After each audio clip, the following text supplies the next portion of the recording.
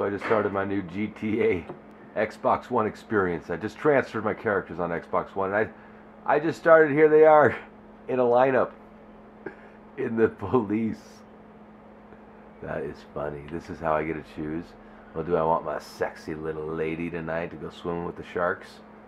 No, that'll be another game night. Tonight, we just got experience. The first time Xbox One. New graphics, new animals, new cars, new traffic, new missions, new heists, the like. But we can't even look at her. Look, if we look at her, she covers herself up. So it's best not to look at her. Okay, moving on. Is this the man?